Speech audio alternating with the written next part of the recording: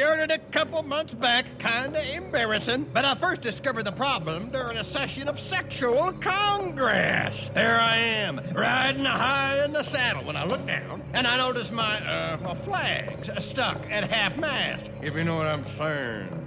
So I dragged my old glory down to sickbay so them quacks can do a little recon. They tell me I got a big old stowaway hiding down in my bilge.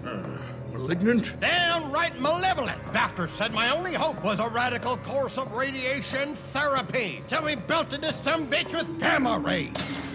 General, it's time for your special Hulk-suppressant medicine, sir. Nap time! Don't go telling nobody about this, son. Don't tell Washington. Don't tell secret president. Promise me. Of course, sir. I promise. Unbelievable. That's because it's bull.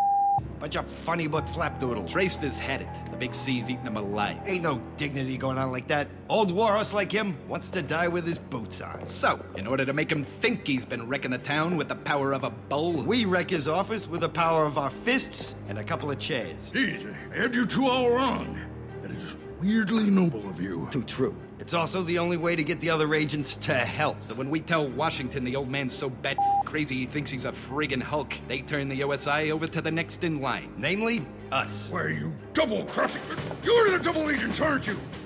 Sons of bitches! Sky Pilot, abort! Rando's got us on our bellies and he's reaching for the butter! Sky Pilot!